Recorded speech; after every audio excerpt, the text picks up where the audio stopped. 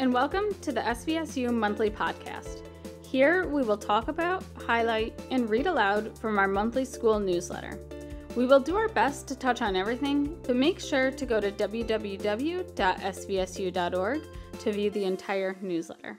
Let's jump right in. The best of what's around. The Southwest Vermont Supervisory Union held its annual Community Collaboration Night on Monday, December 4th. This event allowed guests to review SVSU data, helping to plan for next steps for state and federal grants, and the annual SVSU Data Inventory, which is linked to the SVSU Continuous Improvement Plan goals. The grants that were reviewed included ARP-ESSER, Title I and II, Title IV, IDEA B, IDEA Pre-K, and the Nita M. Lowy 21st Century Community Learning Centers grant. There were also stations to review comprehensive supports, student growth, and achievement data used to draft goals for the 2024-2027 Continuous Improvement Plan to address identified needs. The event supported small conversations at various tables set up with relevant information and artifacts.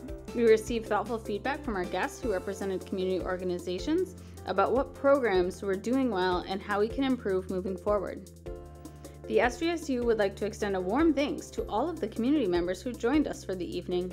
If you were able to attend but have feedback you would like to share, please read through the data analysis executive summary and the overviews in the last few pages of this newsletter, and then submit your feedback through the community collaboration form. The Southwest Vermont Supervisory Union is committed to developing lifelong learners who contribute to their community and succeed in a diverse and evolving global society. The way a crow shook down on me, the dust of snow from a hemlock tree, has given my heart a change of mood and saved some part of a day I brewed. Dust of Snow by Robert Frost. Calendar update. The last day of school before winter break will be December 21. Staff will return on January 2nd for a professional learning day. Students will return on January 3rd. There will be no school on January 15th for Martin Luther King Jr. Day. Go to www.svsu.org to view the full school year calendar. New staff, Dan Perry, Board Certified Behavior Analyst for Pownell, Molly Stark, and Mount Anthony Union Middle School. Dan Perry is one of the new Board Certified Behavior Analysts for the SVSU. As a BCBA, Mr. Perry works with students, families, and other staff to help students who have difficult or challenging behaviors. We identify the strategies to replace challenging behaviors, he said, noting that his role is one piece of support in the process of harm reduction. Mr. Perry has been a BCBA for about 5 years. He has worked at a school before, but more recently worked in home-based clinical support. He decided to make the switch back to school, getting to gain more regular hours. The job is rewarding, though often challenging. I like working with the kids and collaborating with others, he said. I really enjoy the data-driven approach that we work with. I guess you could say I'm into numbers and helping others. Mr. Perry grew up in Massachusetts and now lives in New York with his family. He received his BCBA certificate from Regis College and his undergraduate and graduate degrees from the University of Massachusetts, Boston. Mr. Perry enjoys spending time with his kids. In his free time, he enjoys playing video games or enjoying the great outdoors. Health information. COVID-19 update. COVID-19 tests, when available, are offered to students or staff who are ill or who have been exposed to COVID-19. In-school testing will not be available. Students and staff should follow Vermont Department of Health guidance. School nurses will use clinical judgment and discretion to determine if a student is well enough to remain in school. All students and staff are expected to follow the communicable disease policy. If a student or staff member is not well enough to learn or participate, regardless of whether they have tested for COVID-19, they should be sent home from school. Anyone who is being sent home due to illness may be required to wear a mask while awaiting pickup. A student or staff member may return to school if their symptoms have improved and they meet criteria for their illness. COVID-19 testing should not be required for students or staff to return to school. All students and staff are encouraged to keep their COVID-19 and other immunizations up to date. COVID-19 tests are available for pickup from the Vermont Department of Health in Bennington, and every home in the U.S. is eligible to order an additional 4 free at-home tests through the covid.gov website. If you do not order these tests in the fall, you may place 2 orders now for a total of 8 tests. Activity restrictions. If a student receives a note from a medical provider restricting them from participation in PE class, this will also apply to recess and other school-related activities or sports. A note from a medical provider is required to clear the student to return to activity.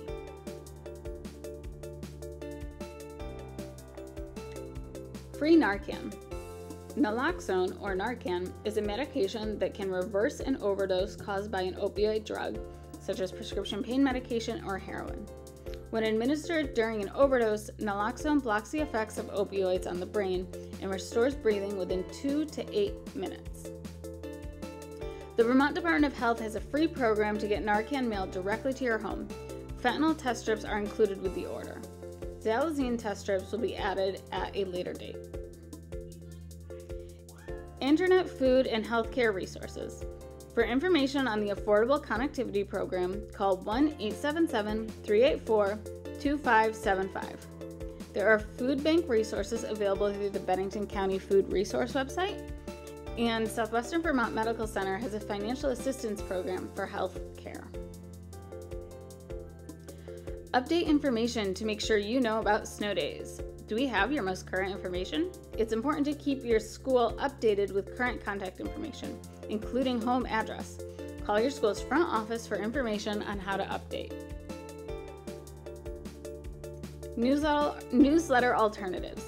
If you know of a family who may need a hard copy of the SVSU monthly newsletter, please contact me, Katie West, at katie.west@svsu.org, or you can give me a call at 802-753-5827.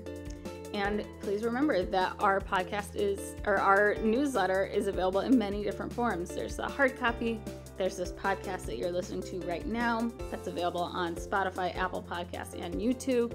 And then we also have a plain text version that can a little bit more easily be read by a screen reader if that is your preference or somebody you know's preference. Wednesday opportunities for students. In the coming months, we will be featuring community opportunities for learners. If you become aware of an opportunity, please feel free to email me, Katie West, katie.west@svsu.org, to get it added to the next newsletter. So we have the Bennington Marauders, and that is a swim team for young swimmers aged 2 to 19. They practice Monday through Friday. There is a cost for a 12-week session. It's about $125. You can contact benningtonmarauders@gmail.com for more information. There are also several opportunities at the Bennington Y.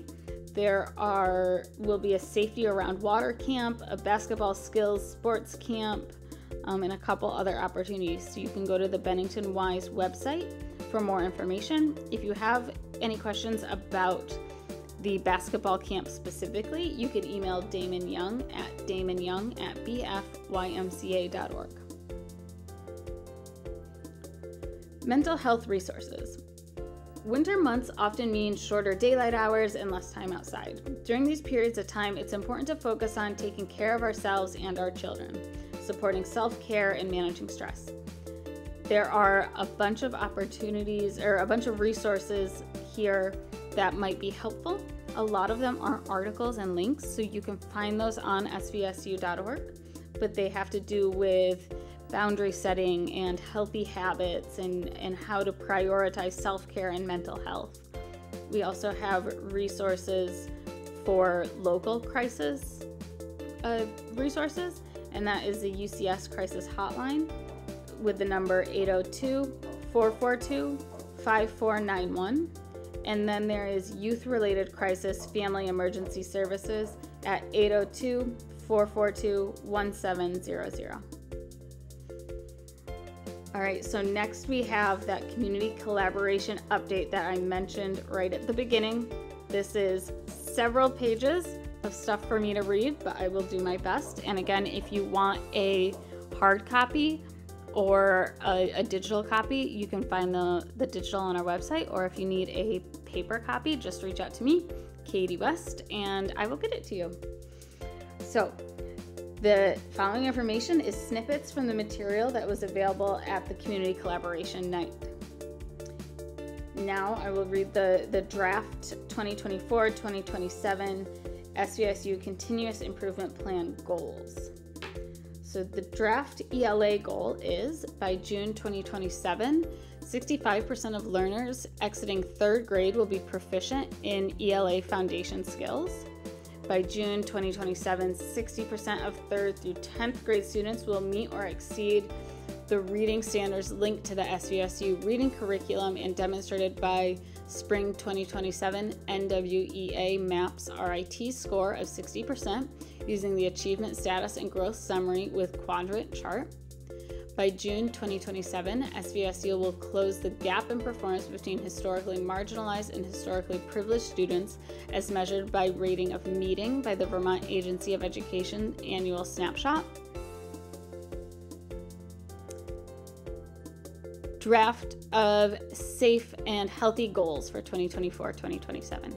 By June 2027, all schools will have high fidelity rates, 80% or higher, of universal implementation efforts as evident through the Treatment Integrity/Social Validity Survey.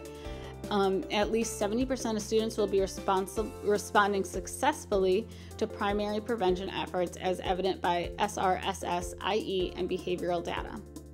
By June 2027, the SVSU will have a documented and implemented system in place for progress monitoring students receiving more intensive social-emotional learning or behavior interventions and supports. Draft of math goals for 2024-2027.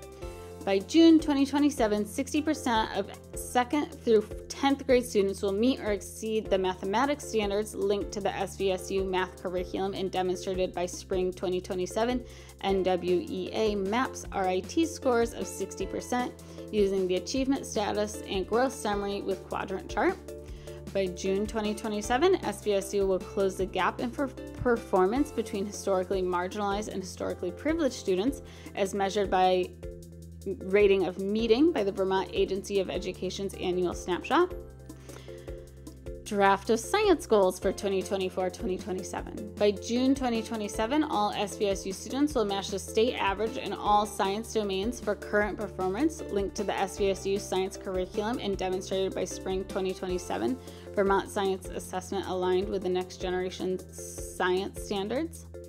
By June 2027, all SVSU students will match the state average in all science domains for performance change linked to the SVSU science curriculum and demonstrated by Spring 2027 Vermont Science Assessment aligned with the next generation science standards. Draft of personalization goal for 2024-2027.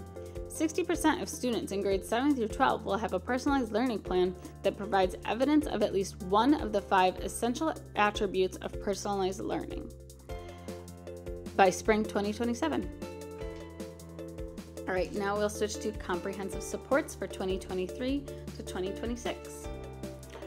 4 SVSU schools, Pownell, Molly Stark, Bennington, and Mount Anthony Union Middle School, have been identified by the Agency of Education to receive comprehensive supports through the 2025-2026 school year to support increased academic proficiency in the areas of English language arts and math. The identification was made through a comparison of SBAC summative data from school year 2018 to 2019 and school year 2021 to 2022.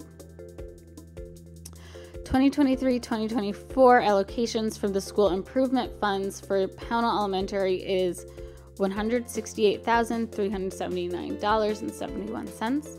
Mount Anthony Union Middle School is $325,556.13. Molly Stark is $255,423.61, and Bennington Elementary's is $200,212.91. All of that is totaling $949,752.36. Next school year's allocations will be based on an updated school enrollment numbers. Each school will use their Title I school-wide action plans to develop annually and directly linked to the continuous improvement plans to identify targeted action steps. SVSU data inventory. All supervisory unions must complete and submit a data inventory annually along with their continuous improvement plan. Academic proficiency. English Language Arts SVSU Continuous Improvement Plan Goal Number 2. Math SVSU Continuous Improvement Plan Goal Number 3. Science SVSU Continuous Improvement Plan Goal Number 4. Personalization is the SVSU Continuous Improvement Plan Goal Number 5. And Safe and Healthy Schools is SVSU Continuous Improvement Plan Goal Number 1. Title V grant funding. Southwest Vermont Supervisory Union has and will receive funding through the consolidated federal programs. Title IV, Part A, Student Support and Academic Enrichment, is to provide a well-rounded education, improve school conditions for school learning, and promote the effective use of technology in supporting academic achievement and digital literacy of all students. The total SVSU allocation for 2023-2024 is $5,221,214. Idea B and Idea Pre-K grant funding. Southwest Vermont Supervisory Union has and will receive funding through the Individuals with Disabilities Act to support the provisions of services for learners with identified disabilities. The total SVSU allocation is $1,559,845. The 21st Century Community Learning Center's grant application process. The SVSU is applying for this grant through the Agency of Education. The Nita M. Lowey 21st Century Community Learners Center's program has been funding high-quality after-school and summer learning programs since 1998. Poverty, opportunity gaps, and unmet academic needs drive the program's purpose. The goal is collaboration with key community partners, and the SVSU is excited to submit the application to develop and provide high-quality and equitable after-school and summer learning opportunities. Title I and II grant funding. The SVSU has and will receive funding through the consolidated federal programs, Title I, Part A, Improving the Academic Achievement of the Disadvantaged, and Title II, Part A, Supporting Effective Instruction. The title allocation for 2023-2024 is $5,221,214. School-wide designation threshold is 40% low income. ESSER grant funding. The SVSU has received funding through the Elementary and Secondary School Emergency Relief Fund, which is ESSER. ESSER funds are distributed in 3 allocations coming from 3 different acts. ESSER 3 expires on 9/30/2024 with 20% set aside to address learning loss. The SVSU allocation is $17,005,328. ARP ESSER Homeless. SVSU has received funding through ARP Homeless 2 funds for the purpose of identifying homeless children and youth, providing wraparound services in light of the challenges of COVID-19, and providing assistance needed to enable students experiencing homelessness to attend school and participate fully in school activities. The total SVSU allocation is $136,322.13. All right, so thank you so much for listening to the SVSU Monthly Podcast. For more information and to read through some of that more denser material at the end, go to our website. It's svsu.org. You can give us a call at 802-447-0475, or you can even stop into our central office at 184 North Street, Suite 1, Bennington, Vermont. Like us on Facebook, follow this podcast on Apple Podcasts or Spotify, and as always, if you have any questions, please reach out to me, Katie West, the SVSU Public Information Coordinator. My email is katie.west@gmail.com. Thank you.